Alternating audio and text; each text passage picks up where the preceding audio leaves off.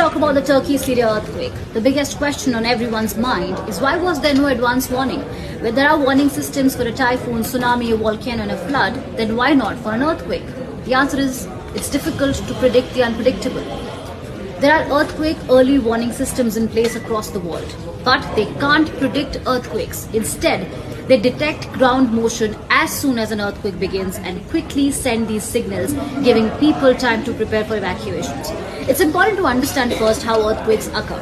When the tectonic plates in the Earth's crust slide over one another, it results in earthquakes. There are two types of waves during an earthquake, a P wave and an S wave.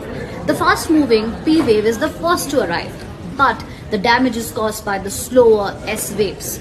The earthquake warning system sensors detect the P wave and immediately transmit data to an earthquake alert center. Coming back to Turkey and Syria.